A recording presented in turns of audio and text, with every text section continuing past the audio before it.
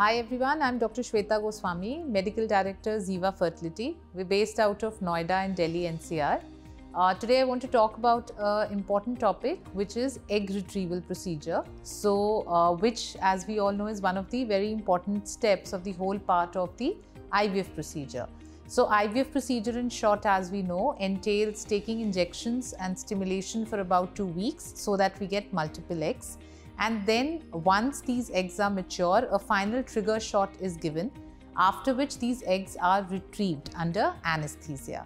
So first of all, we coming to what precautions we need to take right before the egg retrieval procedure and on the day of the procedure. So as if you're going through the IVF stimulation, you would know and understand that you would already be on about 10, 12, 13 days of stimulation and injections when you would be told about the final day of the egg retrieval and what precautions to take. So the important thing is, most important, that we have to take the trigger at the right time, because sometimes we can go wrong on that. So on the 12th, 13th day, when the follicles are ripe and the injection and they are now ready for the maturation, we have to give a final trigger shot. The trigger shot, which is usually given for ovulation, but in IVF it is given to mature the eggs finally.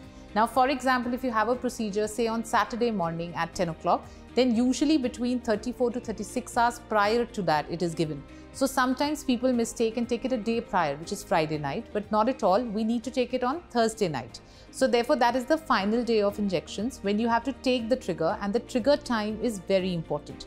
There are usually two types of triggers. One is an HCG shot, the other is a GnRH Ignis trigger, which your doctor would discuss with you. But either of which has to be taken meticulously at the right time written, because the eggs are extracted at a precise time. So there is a narrow window of about 2 hours or so when we have to do the egg retrieval. So again, taking up the example, for example, if you have to take the trigger at midnight on Thursday night, that's usually your last day of injections, and there then would be an injection-free day, and that's an important thing to do. If you've been given an HCG trigger, at some of the centers there's a protocol that we would also do a home pregnancy test the next day, basically because it is the HCG which is measured in the home pregnancy test. It is just a surrogate way of making sure you've taken the right injection at the right time, because if you've missed taking it or the injection hasn't worked well, then the problem of empty follicle syndrome comes up, that we may not get a single egg. So all the effort that we've put in for the last 12-13 days may go as a waste. So as a precautionary measure, at least we here at Zeeva do that for a routine, that if somebody is given an HCG trigger, then we check that and make sure you would get a very faint line on the home pregnancy test. We also tell our patients it does not mean there is any sign of pregnancy. It is just the injection which is showing up in the urine test. Just in case the home pregnancy test does not even show the second line, please consult your doctor or their team immediately. There's no need to panic, but usually some blood tests, etc. would be done. It would be confirmed whether the trigger has been rightly given and whether we should go ahead with the egg retrieval.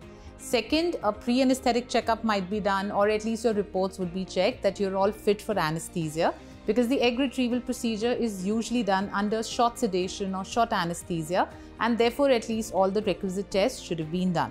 On the day of the procedure, depending on when it's been done, so for example, if it's routinely done in the morning, then you would require at least an 8 hours fasting. So if it's done in the morning at 8-9 o'clock, you would be asked to come in completely empty stomach on that day, which means after 12 midnight routinely for a morning procedure, you would not take water. And when we say empty stomach, we mean no water, no tea, no biscuits. It doesn't mean you can just take water. Only people who take some thyroid or other medications would take that with a sip of water. If there's any part preparation should be done, you should do that, and the instructions would be given to you by the staff. Plus any makeup, especially nail polishes, etc. must definitely be removed. And then of course, we have to make sure we've taken our trigger right, we carry our file with us. Another important thing is mostly because husbands would also need to give their sample on that day, because the fertilization in the lab would happen on the same day. Then husbands are also requested to have an abstinence of 3 to 5 days, and the ideal is 3 to 5, which means it shouldn't be less than 2 days. It shouldn't be more than 5-6 days either. Sometimes people, because they're not trying that month, just tend to think, oh, it's okay, we have a 7-10 day gap. It's been scientifically seen that a long abstinence is never good for sperm quality. So that's another important precaution that we could take. So on the morning of the procedure, we should then come, mentally prepared. Of course, as any team member would have discussed with you, we're hoping that we would get at least 80-90% of the follicles that we've seen getting into the eggs. but it's a procedure where nobody knows. So 0 to the final number, it could be 10, 12, is the number that we're looking at, and we have to be mentally prepared that it's the day that egg quality and number would finally be retrieved.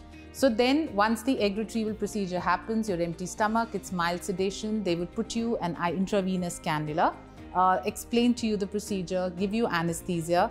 There's usually no cut, it is a vaginal procedure, so there are no incisions, etc. Then you would be completely sedated, so it's not a painful procedure. One doesn't really need to worry about that. It's a quick procedure. It usually gets over in 10 to 30 minutes depending on the number of eggs and how difficult or easy is the egg retrieval procedure. At the same time, the lab keeps checking the egg retrieval and tells us how many eggs we are getting. At the completion of the procedure, bleeding and homeostasis is confirmed that you're not bleeding, and then you're shifted out into the post-procedure room. Typically, because you've got some mild anesthesia, you'd be observed for about 2-3 hours for any problems. If you develop any vomiting, any dizziness, your pulse, blood pressure, vitals would be monitored. Any extreme pain or bleeding would be reported. And after you've passed urine, you're healthy and you're not having any bleeding, it would be good to go back home. On the day of egg retrieval, you would be given a set of medications, some oral and vaginal, that we should take, which would help in the fresh embryo transfer if in case it's done, plus some usual antibiotics, etc., and painkillers, etc., are also advised. So, and because it's the day that you've got anesthesia, it's good to take some light food. So maybe when you go home, take just something light like curd, rice, porridge, etc. But usually 90% of women should be good to go back to work or be back to their healthy state the very next day. So it's just the day of the egg retrieval that we need to take it easy. After that, of course, the important things start in the lab, and that your doctor would call you back after a couple of days to tell you about how the things progressed in lab, how many embryos formed, of what quality, etc. And that's an important discussion point. But I think by and large, if we talk about the egg retrieval day, which is a very important day of the IVF procedure, before procedure and post procedure, these are the important precautions and steps to keep in mind. All the very best.